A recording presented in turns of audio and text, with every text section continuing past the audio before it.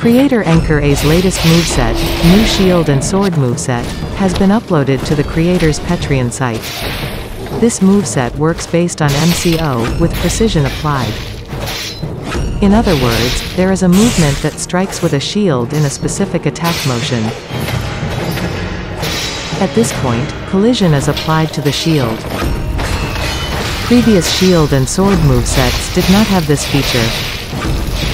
It might be a bit complicated, but for each combo you can use the arrow keys to use different attack animations. You might try practicing these combo buttons.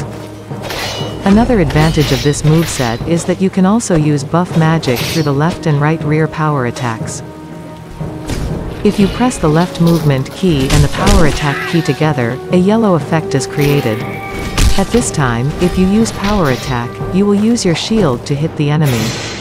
It is in the form of a combo of 3-4 times, and the attack sometimes knocks back the enemy or creates an attack that creates a cold effect.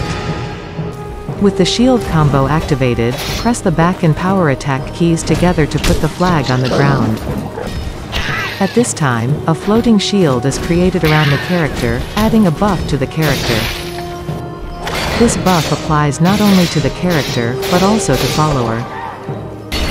Applies while near the flag, and the buff disappears if you move too far away from the flag.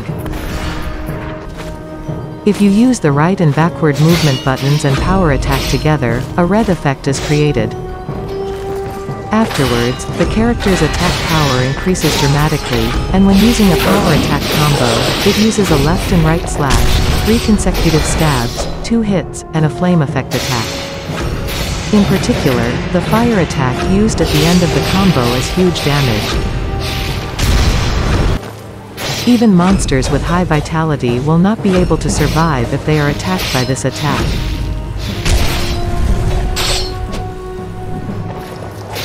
Thank you very much for watching the video till the end. Subscribe, like notification setting is very helpful for ARJA channel. Have fun, Skyrim.